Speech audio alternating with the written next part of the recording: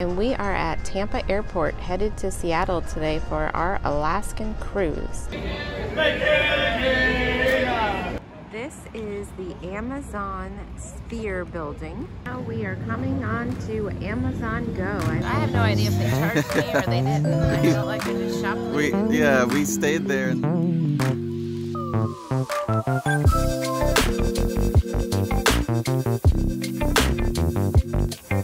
This is the Amazon Sphere building. Every other weekend. They're only opened every other weekend. There's exotic plants here from all over the world. Kind of see in. Let me zoom over here. You can kind of see in this building right there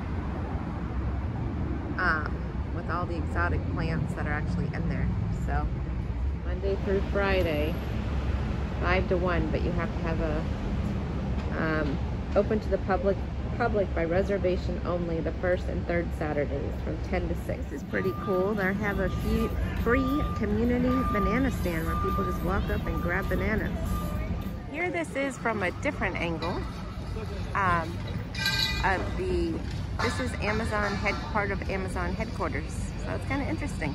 Now we are coming on to Amazon Go. I've never been in one of these, so this should prove interesting. Let's see what it has to offer.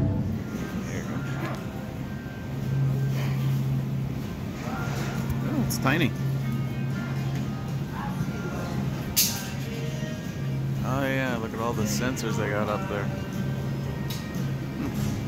you looking at all they have to offer? Very...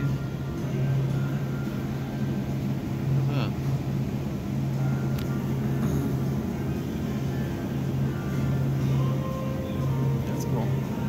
So tiny. Tiny little place. Whichever. We're eyeing this one. Alright. Guess we'll just walk out. It's so weird. I feel like we're shoplifting. Alright, so you walk out. Can I eat it out here? This little tiny area? Did they charge you? Tiny little eating area here.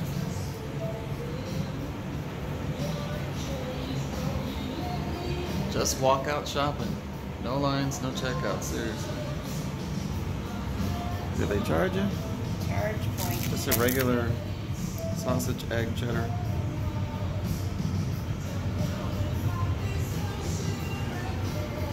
A few minutes later. No. I gotta go to my Amazon cart again. Should be getting an email or something, no? Get a little area. Alright, so what was your thoughts on Amazon Go?